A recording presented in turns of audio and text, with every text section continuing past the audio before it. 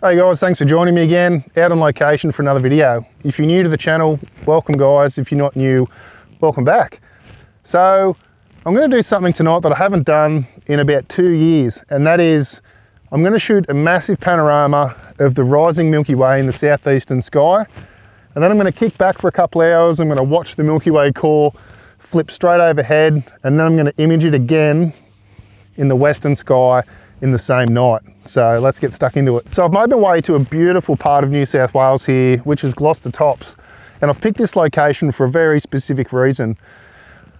Now, like I said, I'm going to image the Milky Way in the rising Milky Way in the southeast, and then I'm going to image it again in the western sky. So I needed a location that was pretty much wide open and had a lot of high ridge lines, so I could get, you know, clear perspectives of both the eastern and western horizon. So I've made my way up here onto this ridge line, and it sets up absolutely perfect. So what it means is I don't have to travel that far between locations. It's literally about 500 meters between where I'm going to start the night and where I'm going to finish the night.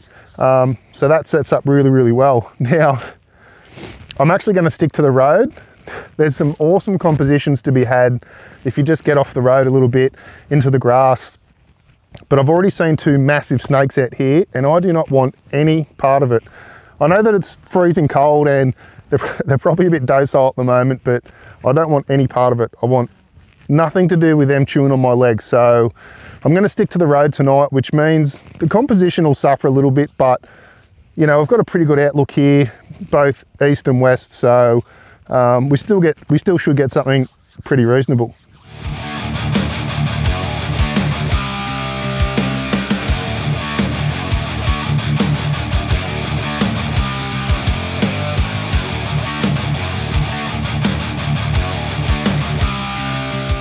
So there's going to be a bit of back and forth going on tonight, and that's just because I want to utilise this moon that we've got. We've got about a 25% moon overhead at the moment, and what I'm going to do with that is use that for the foreground, to illuminate the foreground, to help me out a little bit. Now, because I don't have anything really close to the camera, essentially I'm shooting a panorama of, you know, the next ridge line. It's a long way away from the camera, and I really want to, you know, try and get some detail out of that. So the moon illuminating the foreground will really help us out. But what that means is I'm going to have to shoot the foreground for the first panorama, and then relocate, go and shoot the foreground for the second panorama, and then come back, shoot the sky for the first panorama, move back up, shoot the second sky, just so everything's shot from the same location. So there's going to be a bit of moving around tonight, but you know, I'll have plenty of time throughout the night, so that's no big drama.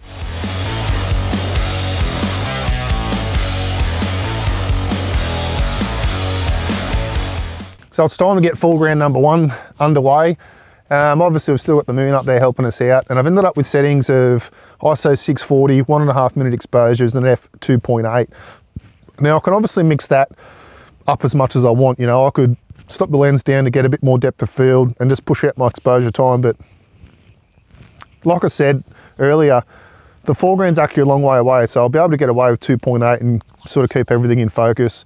And all I'm trying to do with this exposure is push everything to the right. So push the histogram as far as I can to the right without any significant blowouts and those sort of things. And that just means in post-production, I can drag all the highlights down and I can drag the exposure back down to make it look darker, and all those shadows will be really, really clean, so there'll be no noise or anything like that. So let's rip in and get foreground number one done.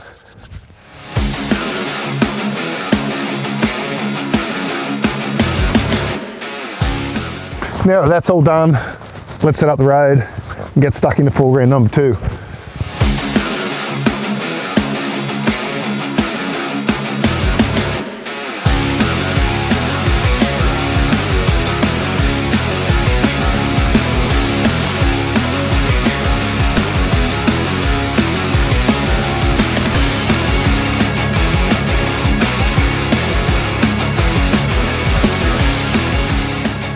So tonight I'm going to be imaging on the Sigma Art 40 1.4, which is my new favourite lens, and my Sony A7R2, which is hydrogen alpha modified. And taking care of the tracking tonight will be my Skywatcher Star Adventurer mount. And I've just ripped off a couple of test shots there, and I've come up with f1.4, ISO 640 and 1 minute exposures. So I should absolutely breeze through this sky portion of the panorama and hopefully give myself a bit of time to have a nap before the next one.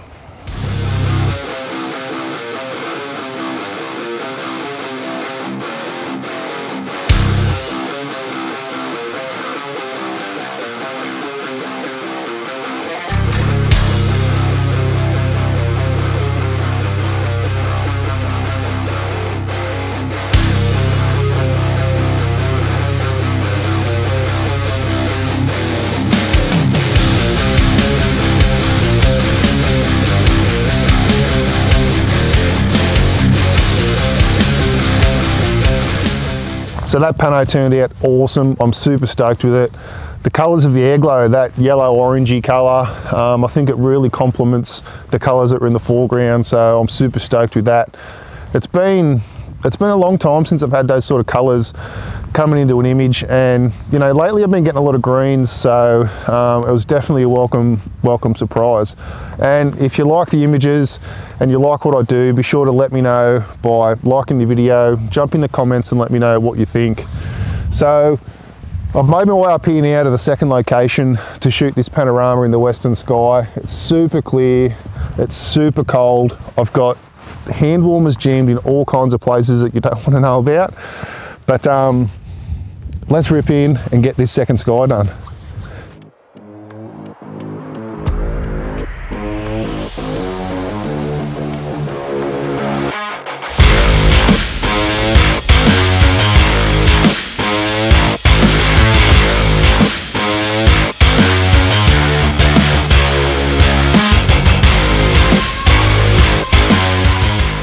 So I couldn't have timed that any better.